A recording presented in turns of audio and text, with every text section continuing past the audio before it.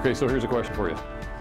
Do you ever open up your refrigerator and then just stand there staring at it like, what am I going to make? What am I going to do for dinner?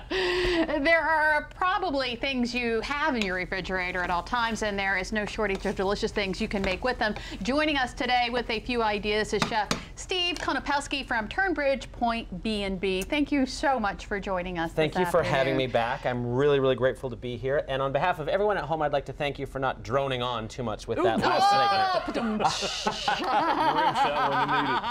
Okay, so what are we making today? Well, when I opened up the refrigerator, I found an onion, there was a bell pepper, some celery. Your freezer had corn and lima beans. And usually everybody's got a package of lima beans that they bought like 6 years ago, and it's kind of hiding in the back of the freezer, not really sure what to do with it. And there's some bacon and some shrimp, and I was thinking, okay, you know, let's put together a succotash. Okay. Which is, you know, basically, it's got to have corn and beans in it to be a succotash. Otherwise, you can kind of riff on the other vegetables. So right now, what we've got is I've sweat some onions, some celery, and the bell pepper. So this is like a traditional trinity if you're doing, you know, real southern cooking. Okay. And we sweat it, which is we don't want it to caramelize. We don't want it to have color. We want it to be, so this has been sitting on here about 15 minutes at a really low heat, just kind of mellowing itself out. Okay. And to that, we're going to add some of our corn, which I sauteed off a little bit earlier because it was frozen corn, so I don't want to just throw frozen corn right in here. Okay.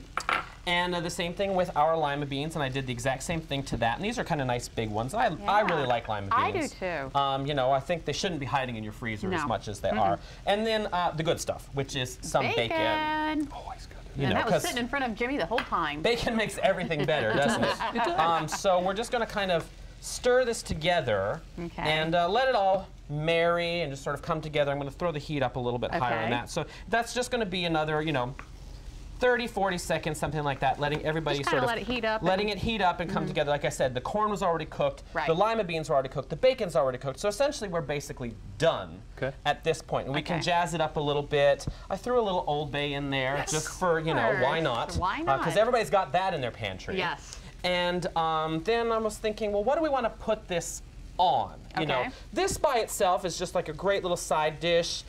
You can even serve it cold, which I've seen before. It's kind of a nice little picnic salad sort of thing. You know, you can take leftover succotash and throw some leftover pasta into it and a little vinaigrette, and all of a sudden you've made like a pasta salad. So you kind of repurposing. But I wanted to make a polenta. Okay. And everybody's got cornmeal in their pantry. You don't need to go out and buy something specially labeled polenta, because polenta is not actually an ingredient.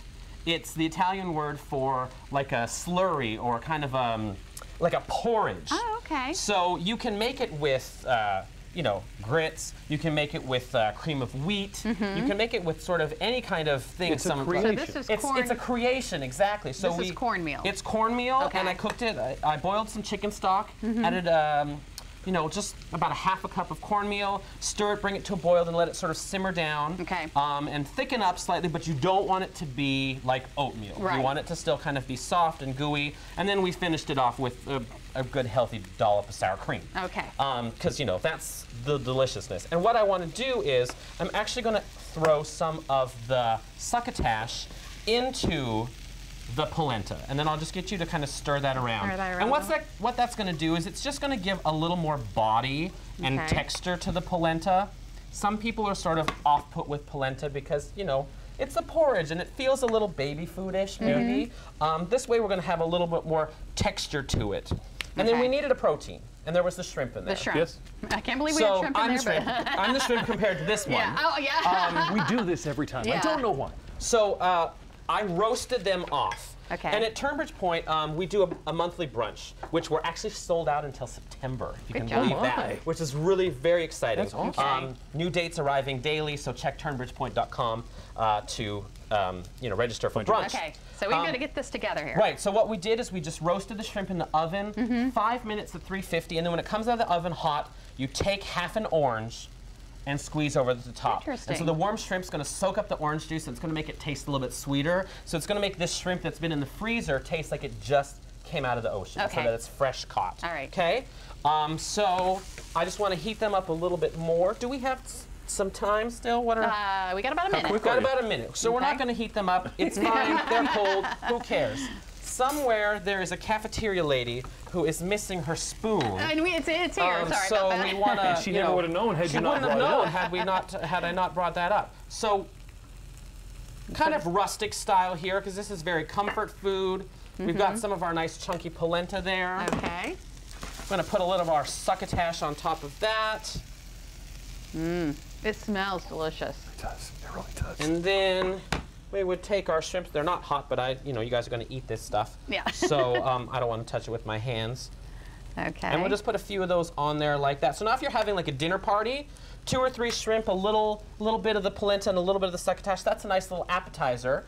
Or just go healthy portion. Okay. And now we have like an entree. All right, and well, that's sort of it. And if you would like the recipe, send us a self-addressed stamped envelope to 1729 North Salisbury Boulevard, Salisbury, Maryland, 21801.